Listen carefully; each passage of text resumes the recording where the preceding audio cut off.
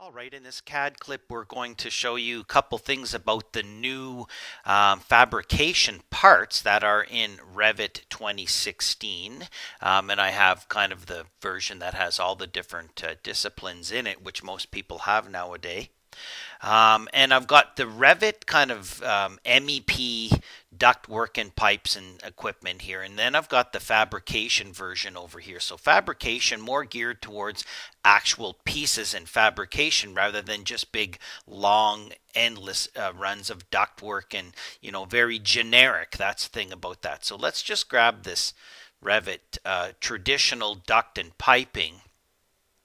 Let's isolate those using our new section box tool and then click out. So if we look at this as traditionally what we have in our Revit MEP, we have a VAV unit here, and we can click on here and say draw duct, and off we go. And as we turn corners, we specify, what type of elbows and T's we want, and we change our offset and our elevation. We just basically route the stuff around. But as you can see, although it's very nice to work with, and if you stretch this stuff, going the wrong way there.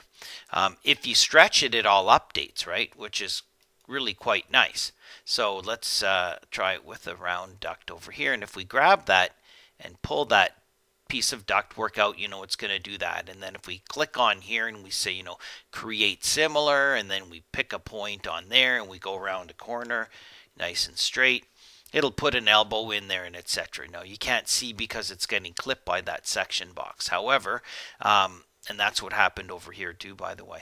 So if we, pick on something and we pick on, an edge and we drag it, we can do that. We can split it, and when we take one and we, draw another piece of pipe, it'll attach right to there and off you go. But as you can see, it's still fairly generic what it does. It's not like the real kind of fabrication parts. And then we are using the same equipment. So whenever we have our equipment, we can always see we have our different systems, and you can tell by the symbology, hydronic, hot and cold, and HVAC in and out, and all that good stuff. This is other coming in here. So we have a boiler with some pipes and stuff, traditional Revit pipes, traditional Revit ductwork. Okay, so now we'll have a look at the fabrication side of that. So let's just go down here and turn our section box off, and we'll isolate these guys here. So I'm going to do a crossing box and grab these guys, and I will hit my section box there.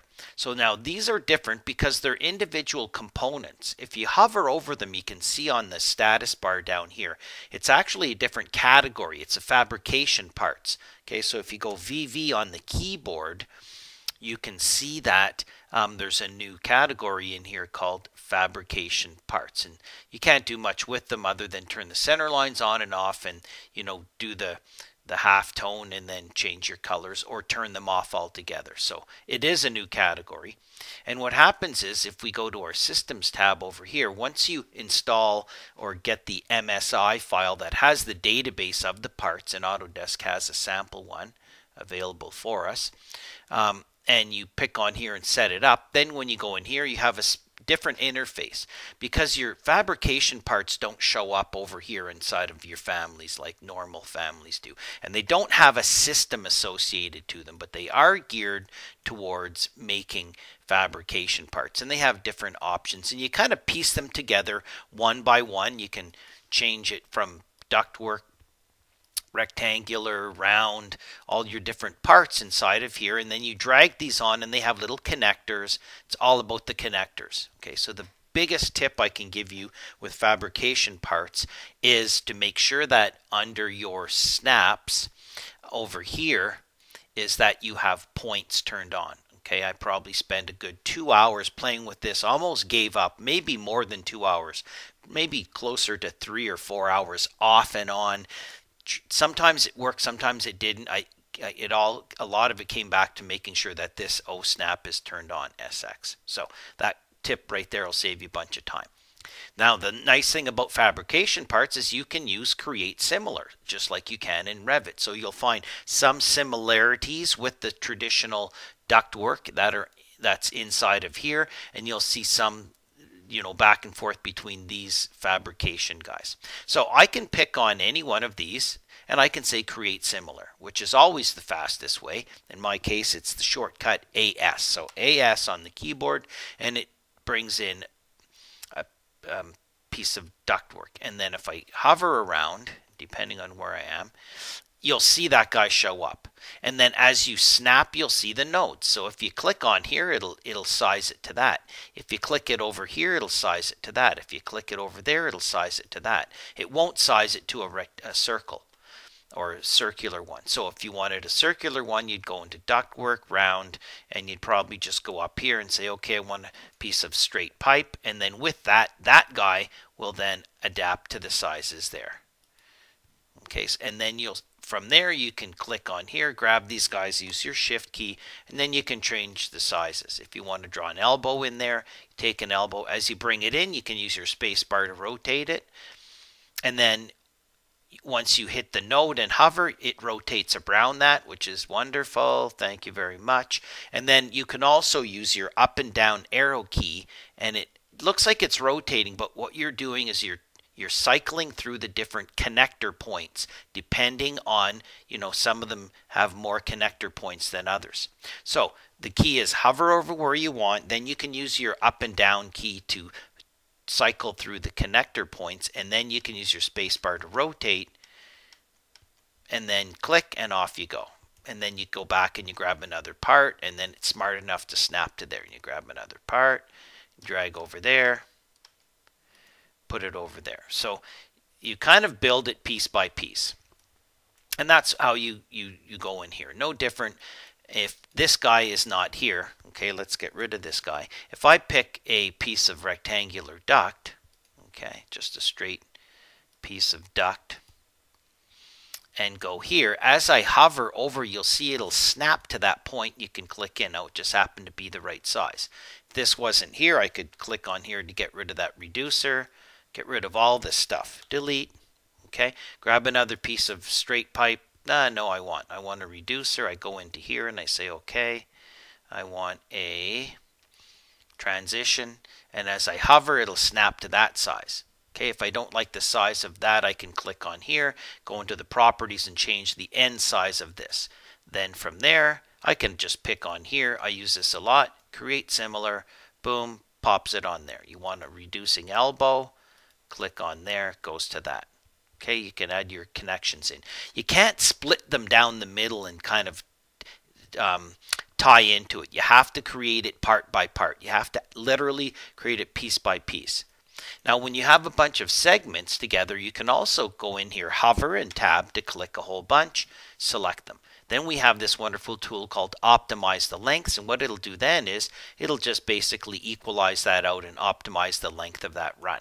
Okay, that also works in, if I pick on over here, that works in a condition like this. Okay, I could click on here and then hover over here and hit tab like in normal Revit, and then click. And then once I have that run, I can say optimize my lengths, and it'll optimize the lengths of that. So really geared towards fabrication. Okay, pipes are no different. If we go down here, we go back to say piping, and I'm going to go with piping. Fittings is good, and I'll just grab a piece of, straight pipe. So as I draw a piece of pipe, it's going to put a coupling in there for me. Escape, escape. As I draw the pipe, I can change the size of it to be whatever I want around there. 1000. Oh, I'm outside that section box again. Let's take the section box off. That's causing me anguish here. And pipe again. Let's use this one instead. And shift middle mouse. Oh, because there's something on the end of that. Escape, escape. I've got two different things going on there.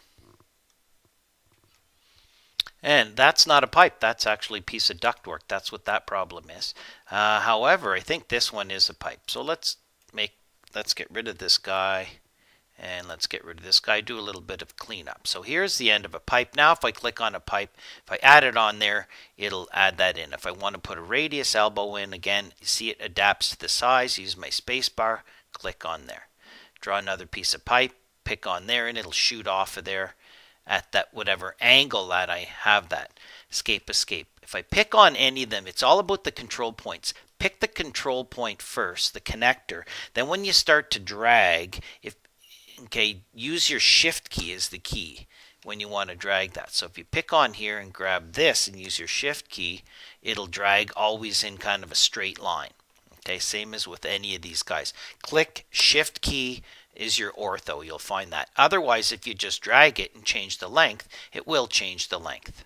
Okay, so you just basically go in here, you grab your parts off of here, okay, ductwork, and then you grab your different fitting types, okay, and these are all databases that you can get, and this is a standard metric one that comes off the Autodesk Knowledge Network. Just search for REVIT Fabrication Parts, MSI file, you can download that.